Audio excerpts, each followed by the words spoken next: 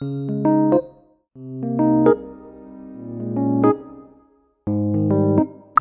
I'm going to be sharing with you my 9-step UX research process.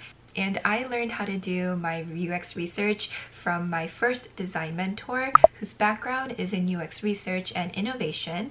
And he drilled in a lot of the design processes into me so that I can really understand the why for each step of the UX design process in general. And the UX research phase was no exception.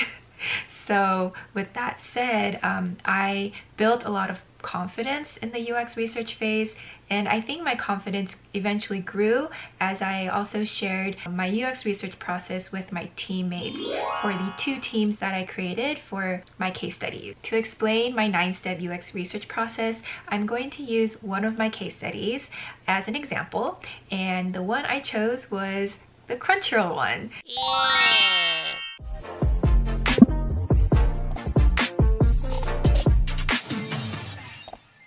And now, because I want to make this video as concise as possible, I'm going to just briefly explain each step of the process, and so I'm not going to dive too much into them. And with that, the goal of the video is to help you get a better understanding of what the UX research process is like as a whole package, and to just simply showcase how I do UX research for anyone who's interested.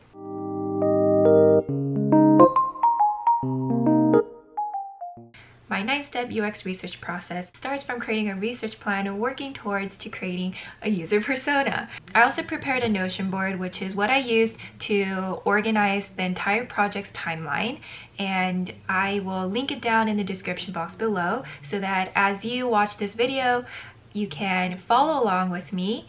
And because I'm going to be looking at it too, like I have my laptop right here in front of me so that I make sure I don't miss out anything while I'm explaining this to you. So we're gonna look at this together.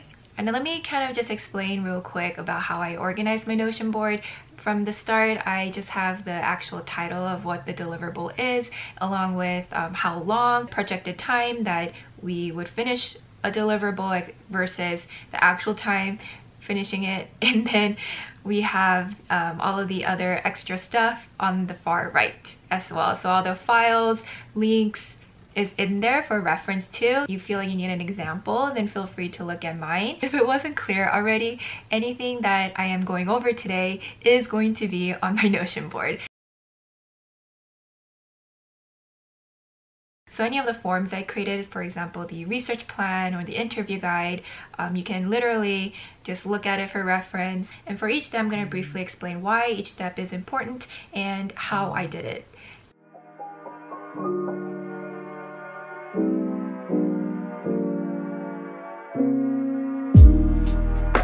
So if you're already on my Notion board, then you can see that at the top I have a deliverable titled Research Plan.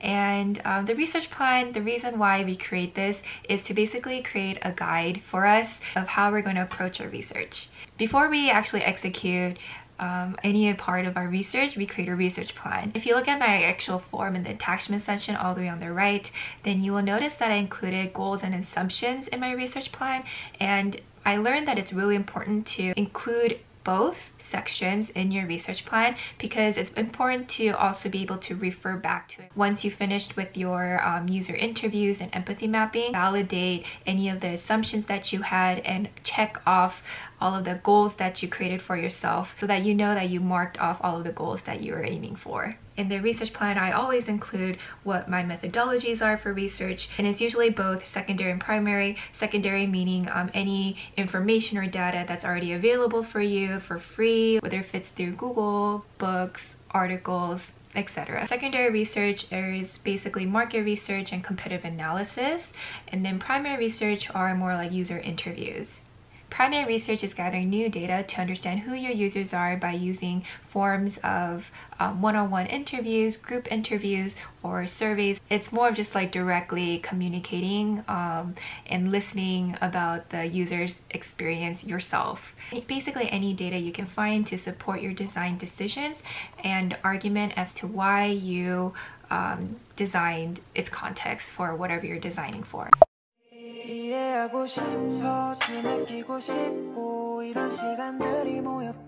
Market research is the second process of the research phase. Now once we've fleshed out our research plan, we can head straight into the first part of research.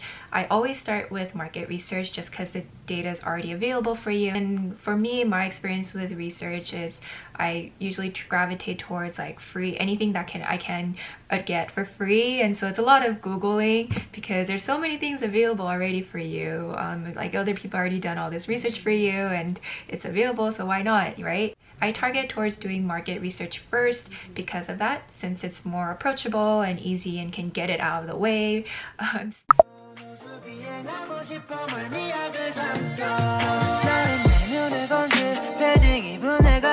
Another part of secondary research is the competitive analysis, which is the third step of my 9-step process, categorized within the secondary research section. And why we do a competitive analysis is to identify who our competitors are and to uncover their strengths and weaknesses on their websites, while also identifying common design patterns as well. When I did this, I also learned something new, which is doing a SWOT analysis from my second mentor for this particular case study. Previously, when I did my competitive analysis, I only included strengths and weaknesses of each company that I believe is a good competitor for the product I'm designing for. Now with SWOT analysis, like don't worry, I wasn't really sure either because it's my first time hearing it, but it stands for strengths, weaknesses, opportunities, and threats.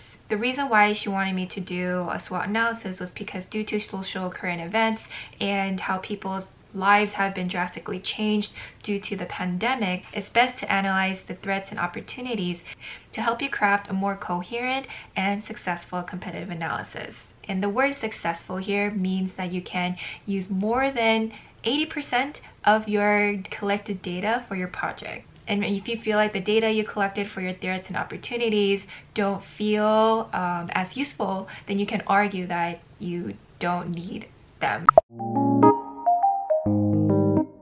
Now the fourth step is provisional personas. We create user personas to understand who our potential users are, aka who to ask questions for interviews. Who you believe is our best candidate for interviews. How you create your provisional personas is by looking back on your other research that you've done for marketing and competitive analysis that you just did. And so you can tell that with the research process, everything just kind of connects together, and that's when the magic's starting to happen and you're gonna find out that you're gonna have a really cool user persona at the end.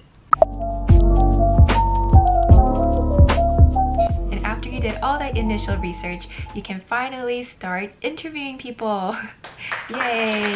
Just like how we did a research plan, we also create user interview guide. The interview guide that I made for was aimed towards users who use the Crunchyroll app.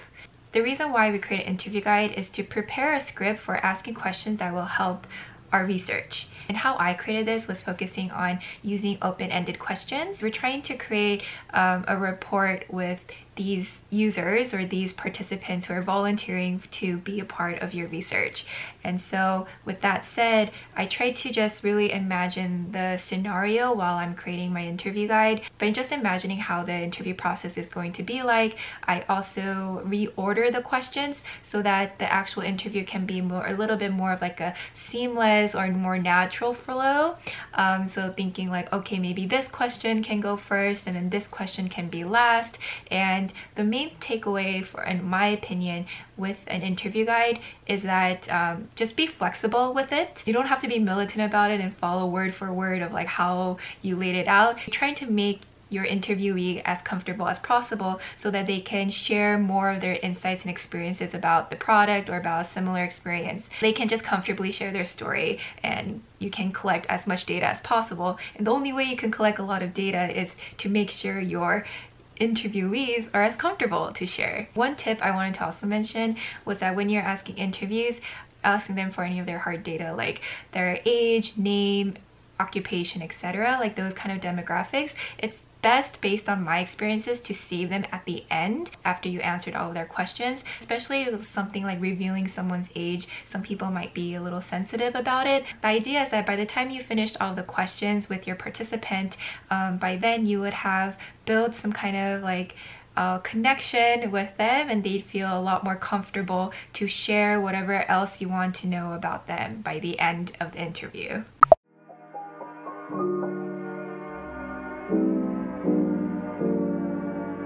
The sixth step is actually doing the user interviews. Gather qualitative data and identify our users' insights and needs. And in my team for this project, I have 3 designers. Each designer tried to recruit 2 people for a total of 6 participants, and we try to recruit users based off of our provisional personas, since it reflects back to all the research and data we accumulated. When we conducted interviews, we used Zoom thanks to COVID. So whoever that designer recruited, that person will be responsible for leading that interview, and then one other person, another designer, would be in the behind the scenes taking notes as the interview goes. And so we've had situations where one designer out of the 3 of us couldn't make it, and so in that case it worked out even then to just have 2 people attend all of our interviews.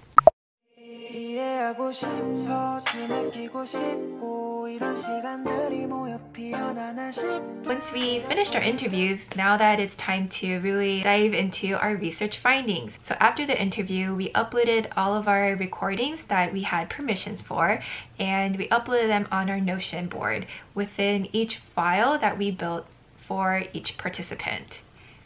We all went back to the person that we were responsible for taking notes for and just rewatched the videos and took additional notes and kind of really assessed for any of the user behaviors that our participant was making during the time that we couldn't really focus on while we were doing the interview, because sometimes some people talk really fast or maybe we missed something. So this process is just making sure that we're not missing anything.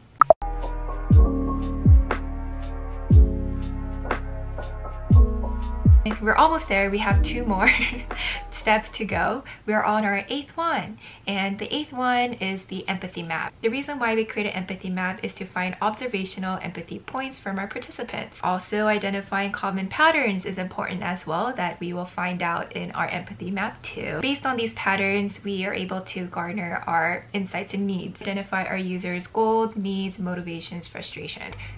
My empathy map is a little different. I learned it a little differently than the conventional way of how I've seen other designers have done it. I have seen other designers use the concept of like feel, think, see, do. I actually don't separate the categories like that. How I do it is a little different, where it's very similar to like affinity mapping, where I flood the entire wall with post-its, color coordinating all of the participants. The idea is to put all of my interview observational notes on post-its and identify common patterns. Common patterns by, first I look at one participant and I look for common patterns with this participant, and etc. for all of the other participants. I use these patterns to develop my goals and insights. Let me again refer back to my Notion board. On my Notion board, under Empathy Map, I have a link to Miro. So this is a collaborative project, and we use Miro to do empathy mapping, site mapping, and affinity mapping. And I actually included all of that on this one pager. But I'm just going to talk about the empathy mapping because this is only for the UX research phase. So I conducted the workshop with my teammates to do this empathy map on Miro. We split off the work by creating observational notes on post-its for the participants, and then we grouped all of these common patterns by creating bigger categories. And these categories identify just kind of like a general scope of what all of these insights mean to us. And once we finished creating these categories, we decided to create an emoji chart. An emoji chart is basically just for us to see how many users fit this insight. We collected all of the post-its to each insight, and then we counted how many users fit that particular insight, and we ranked them. And so in our Miro board, if you see our emoji key, we have our heart that represents most of our users behind this particular insight, to a star, and then whatever emoji face, and then an angry emoji face to represent our users' least common insight. And after we had created all of the categories and organized all the emojis, we gather the emojis and we just group them all together. And so you see this like huge list that I outlined, or I created an outline shadow for to identify our users' goals, needs, motivations, frustrations.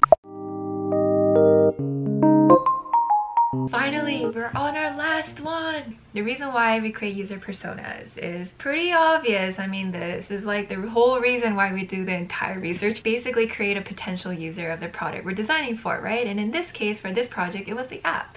And how to create your user persona is to reflect back on all of your user data that you collected, to refer back to your empathy map a lot, and that's the reason why you want to make sure that everything in your empathy map is reflected back to your research finding notes and all of your user interviews. You gather all of your user data by reflecting back on your empathy maps, users' insights and needs. You can also look back onto your research finding notes that you took from your user interviews, because basically your user persona is reflecting to the entire data that your participants have shared. You just have to remember that every single information that you include in your user persona has to reflect back to research. If someone asks you like, where did you get this part of the personality or etc., then you have to make sure that you can actually pinpoint where you got that information from. I hope that you found this research helpful, and I'll see you next time. Bye! Girl, you make me go so loco, loco, make me go crazy. We would make a beautiful baby. Knock on wood, is you trying to date me? Is it yes, is it no, is it maybe?